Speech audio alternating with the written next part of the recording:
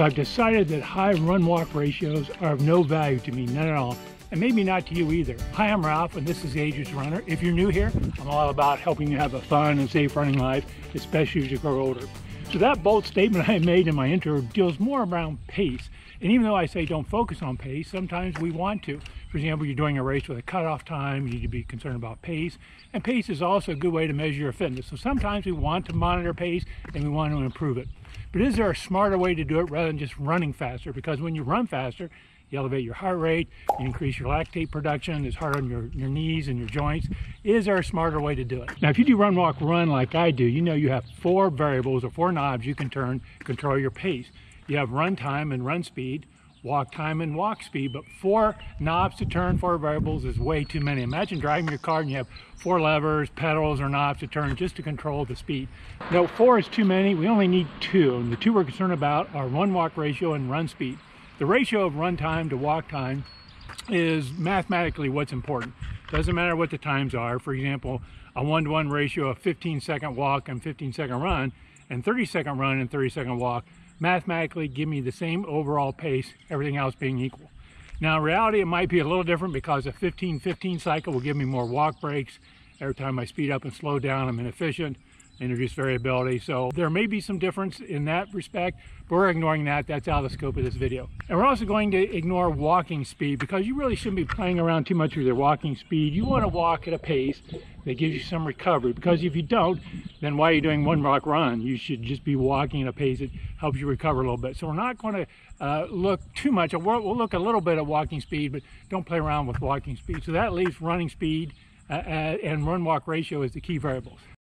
So I decided to do an experiment. It's kind of a spreadsheet experiment where I looked at a bunch of different run-walk ratios and a few different running speeds to see what's the relationship between them. What does that look like?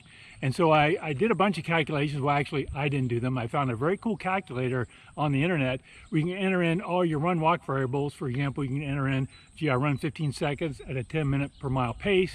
I walk 15 seconds at a 20-minute per mile pace, and it'll calculate your overall pace. So I did that. That's very handy. Again, there's a link down below. Have fun. It's pretty cool. It's kind of interesting to see how things relate.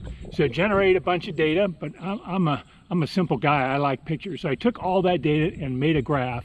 And I think we'll go back into the home studio to talk about the graph because I'll need to refer to some of my notes. Hey, welcome back. I'm going to do 3 things. First, I'm going to show you the chart and explain a little bit about it because it's just a picture, but I want to make sure you understand the picture. Then we're going to cover a few key observations, and then we're going to wrap up with some recommendations. So here's the chart, and the first thing I want to point out is that the horizontal axis is ratio, and as you go to the right, ratio increases. Then the vertical axis is overall pace. Now this is in seconds per mile. It's a little easier for me to do it in seconds per mile rather than minutes per mile, but we don't really care what those numbers are because we're going to look at the shapes of the curves. And as you can see, there are 3 curves. I did 3 different running speeds. The top black line is 12 minutes per mile. The middle red line is 10 minutes per mile, and the bottom blue line is 8 minutes per mile. Those are running speeds. And throughout this analysis here, I assumed one walking speed of 20 minutes per mile.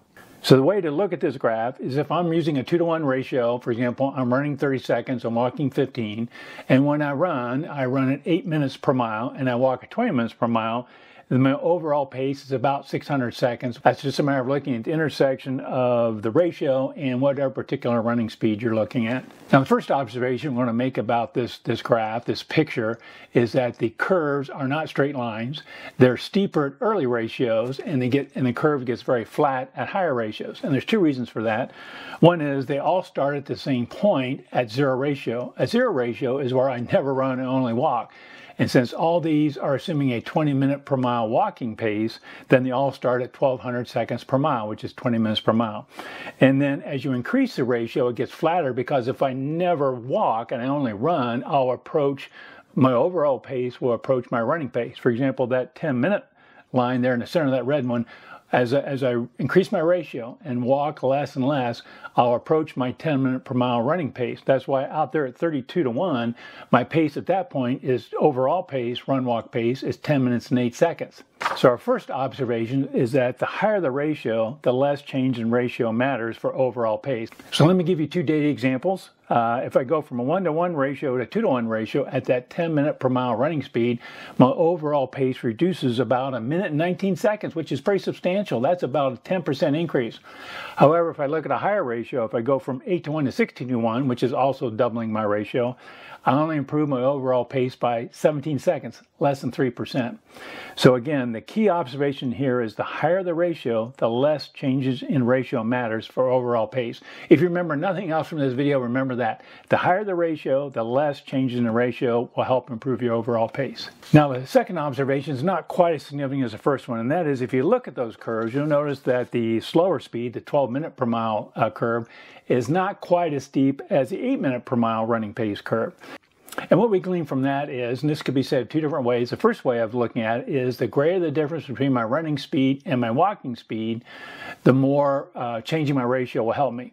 And the other way to look at it is the closer my running speed is my walking speed, the less changes in ratio will matter. So at low ratios, I still get a lot of change, but the faster I run, the more changing my ratio will benefit me for my overall pace. Hey, if you're enjoying this video, please scroll down and hit that like icon. Those likes really help my channel. Now, the last observation I want to make is I'm going to show you a new graph. You remember earlier in my video when I was out doing a run, I said, don't mess with the walking speed. Walking speed is not going to help you a whole lot. But I said, well, that was just an opinion at that time. Let's look at some data. So I actually did the analysis also looking at two different walking speeds, but only one running speed. So the curve I'm showing you now assumes a 10 minute per mile running speed. When I run, I go to 10 minute per mile pace. But two different walking speeds, a 20 minute per mile walking speed, which is what the other graph was, but I added a 30 minute per mile walking speed. And you'll see again a zero ratio. Zero ratio means I'm not running, I'm only walking. I have two different paces because the 30 minute per mile walking pace will start at 30 minutes per mile. But you notice they come down very quickly, and by the time I get out to almost a 2-to-1 and higher ratio, the curves are almost identical. So again, even though you might say, wow, gee, if I'm at a 1/2-to-1 ratio, I'm going to get a lot of change if I just walk a little faster, and that's true, you will. But don't forget also, at a very low ratio like that, you also get a lot of improvement just changing your ratio. So I still err on the side of changing your ratio, just run a little longer rather than walking a little faster, because again, you want to get the benefits of taking a walk break. Don't walk really fast and maybe not get those benefits. So let's put these observations into some kind of practical use and give you some recommendations, some guidelines. And for purpose of these, I drew a line at a 4-to-1 ratio. It's kind of in the center of my graph. Maybe 4-to-1 is not the right number, but I think it's a reasonable point for the guidelines I'm going to give you. So the first recommendation is if you want to increase your overall pace, but you're running at a ratio that's 4-to-1 or higher, don't bother increasing your ratio. Don't bother walking fast. You're just going to have to run faster. Again, the higher the ratio, the less improvement you get from improving your ratio. And as the curves show, over 4-to-1, you don't get a lot of improvement in your overall pace just by increasing your ratio. So you're going to have to run faster. Now, the second guideline recommendation is if your ratio is less than 4-to-1, I would recommend you first increase your ratio, because again, remember at those lower ratios, those curves are a little steeper. So if I change my ratio, I get an improvement in my overall pace.